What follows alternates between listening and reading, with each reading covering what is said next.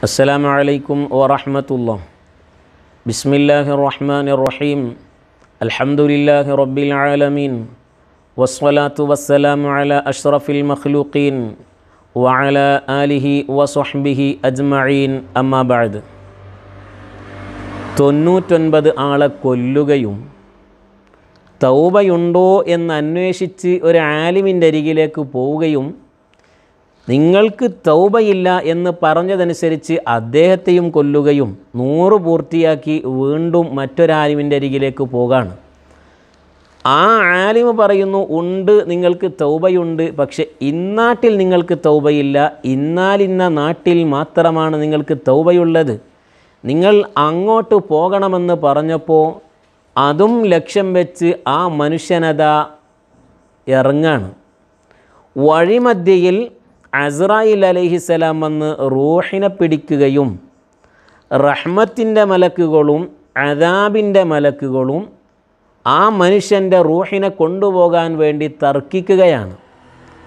വന്ന വഴിയും പോകേണ്ട വഴിയും അളന്നു നോക്കാൻ വേണ്ടി മൂന്നാമതൊരു മലക്ക് വന്ന് മധ്യസ്ഥം പറയുകയും അളന്നു നോക്കുമ്പോൾ റഹ്മത്തിൻ്റെ മലക്കുകൾക്കാണ് ഈ റൂഹിനെ അവകാശപ്പെട്ടത് എന്ന് കണ്ടപ്പോൾ റഹ്മത്തിൻ്റെ മലക്കുകൾ ആ മനുഷ്യനെ കൊണ്ടുപോകാണ്.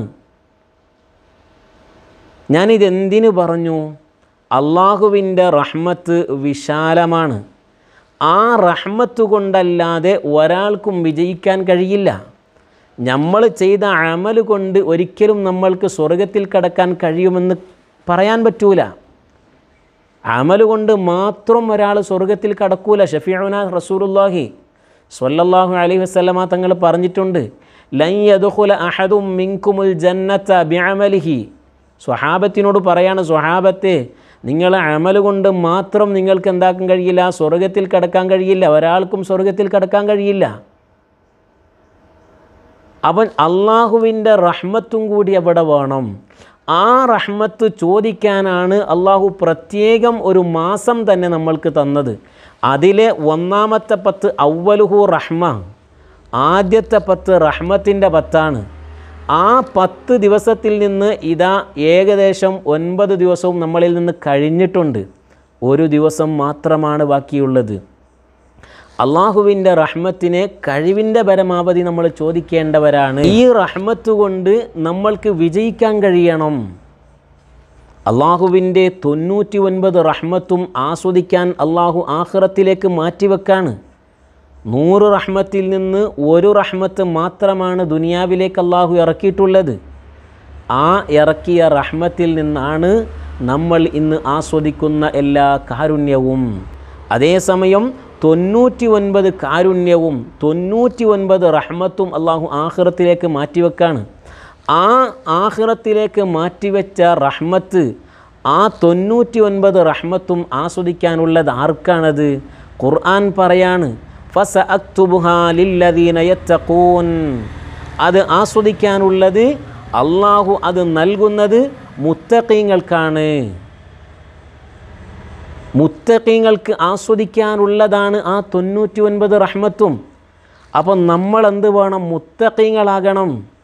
ആ മുത്തഖീങ്ങൾ ആകാൻ വേണ്ടിയിട്ടാണ് നമ്മൾ നിസ്കാരം നിർവഹിക്കുന്നത്, സക്കാത്ത് നമ്മൾ കൊടുക്കുന്നത്, അതുപോലെ മറ്റുള്ള കാര്യങ്ങളൊക്കെയും ചെയ്യുന്നത്. പ്രത്യേകിച്ച് ഈ കാലമായ എല്ലാവരും വീട്ടിലായതുകൊണ്ട് അവർക്ക് വേണ്ട ഭക്ഷണ സാധനങ്ങളും മറ്റും പലതും ചെയ്തു കൊടുക്കുന്നത് ഈ കാരുണ്യത്തിൻ്റെ പേരിലാണ്, ഈ റഹ്മത്തിൻ്റെ പേരിലാണ്. മാത്രമല്ല മുത്തഖീങ്ങളാകണം ലക്ഷ്യത്തോടു കൂടിയാണ്.